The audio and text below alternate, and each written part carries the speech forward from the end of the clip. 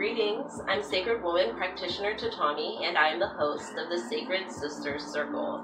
Every Monday, we get together at 7:30 in the morning, and we go through the gateways of Sacred Woman by Queen Afua from a root working perspective, as well as focus on other spiritual learnings from ancestral, venerative, and root working practices that relate to what we're learning in the gateways that month.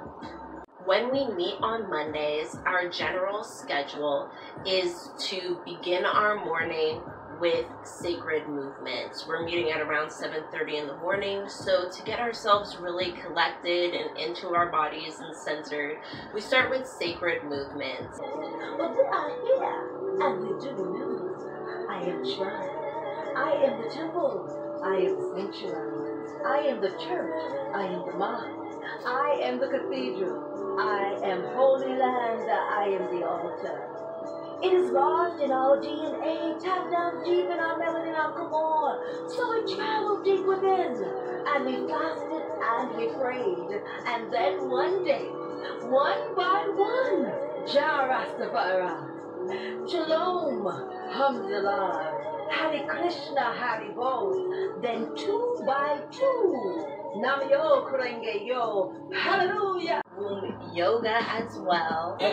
I'm in the mud woman clan. Woman of the earth. I'm in the mud woman clan. Of divine spirit. I'm in the mud woman clan. Devotee of the flame movement. I'm in the mud woman clan. Thanks and honor to the mother. I'm in the mud woman clan. Mother side of the creator. I'm in the mud woman clan. I have heard this about you. I'm in the mud woman clan. To the great mother Tahtahme. And some womb dancing, just to really connect with our spirits in a freer manner.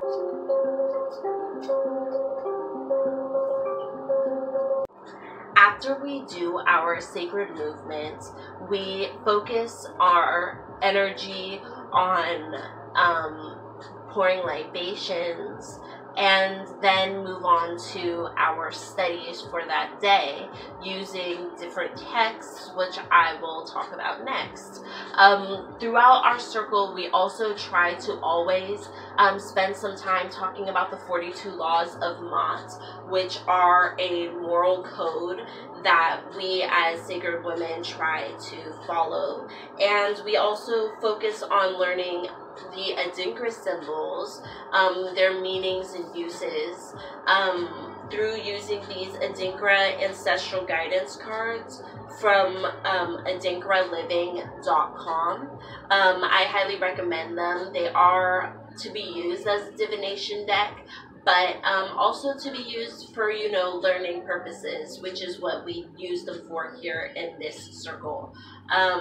So we focus on these two because not only are the meanings impactful to our lives as sacred women and as root workers, but the meaning is also applicable to our working of roots if we want to apply any meditation, chanting, or symbolism to any of our work. I do not trust anything, not even my own side. They don't want you, they want you to fall. But I'm not falling, I'm rising above them all. And now they want my soul, and now they singing my song. But they just think I love. No, not the game I show. And now one of the books that you will definitely be seeing as we journey through the gateways is Sacred Woman by Queen Afua. I say that not any of the books are mandatory, but I think that if you are going to buy any of the books that we discuss, this should definitely be the book that you buy, because there are things that I skip over, of course. It's such a thick book, and of course, you'll want to read the words and make your own opinions, make your own notes in the margins. So this is a really good book to have if you're following along with the Sacred Sister Circle. The other book that we work in a lot, but do not necessarily follow through with, is the Womb Healing Workbook, Punani Proverbs. I wrote this one, and it's a workbook that you write in the book to connect with yourself, to connect with your womb, to really write down and make decisions about who you are and, you know, what it is that you're going through at this time. Mules and Men by Zora Neale Hurston. We don't go through this one as often, but I think it's really important to have a historical groundwork to base a lot of your ideas about root working and hoodoo on.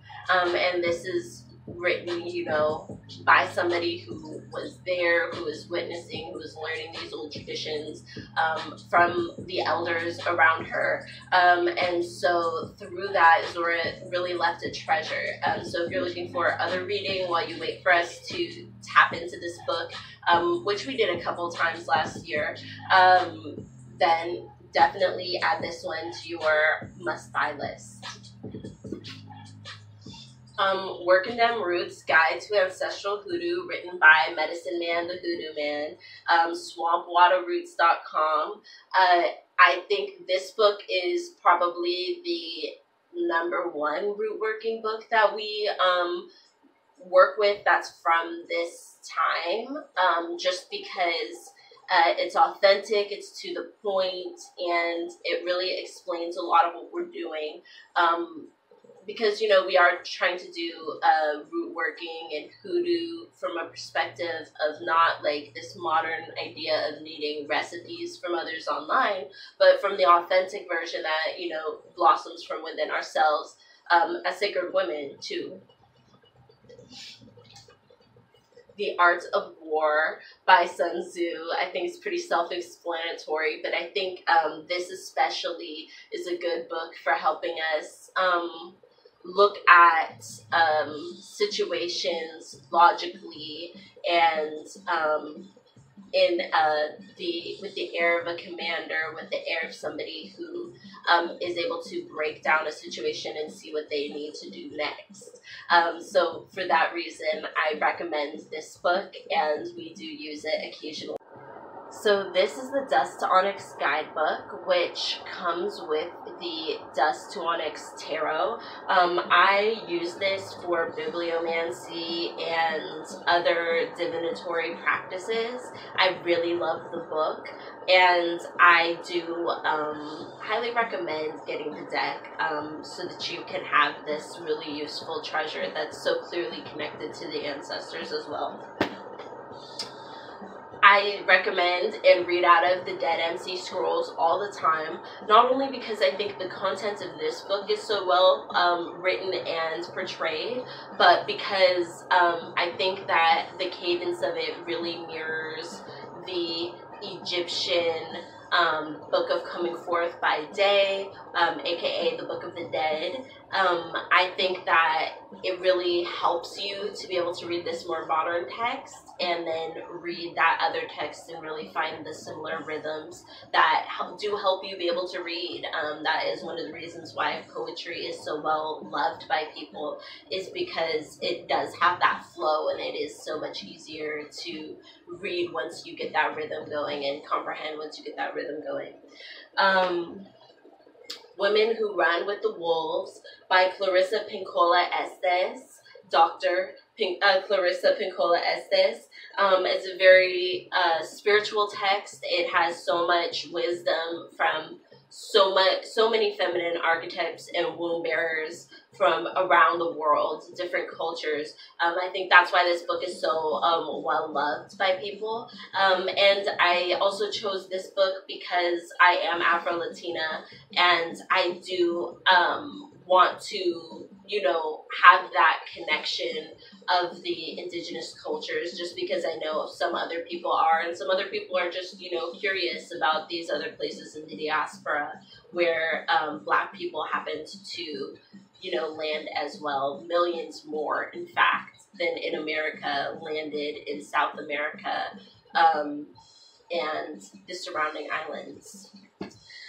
So that also brings me to the Aztec Book of Destiny, which I think is a must-have if you are Afro-Latina, and you are looking to make that connection, because a lot of the what they come to find out with the South American indigenous people is, while they did have many different languages, many different cultures, there were a lot of similarities, especially towards the end when the conquerors would have come. And they find that, they had very similar written language, so people across this vast land could communicate with each other. There were many books. This is one of the few that survived the mass book burnings, and it is such a powerful text and a important one, in which the indigenous peoples of South America had a year that was 9 months, the gestational period of a human pregnancy. And I think it makes so much sense. It's such a powerful way of looking at things, a cyclical way of looking at things, and I really highly recommend it. So if you're interested, or if you are in some way related to that bloodline.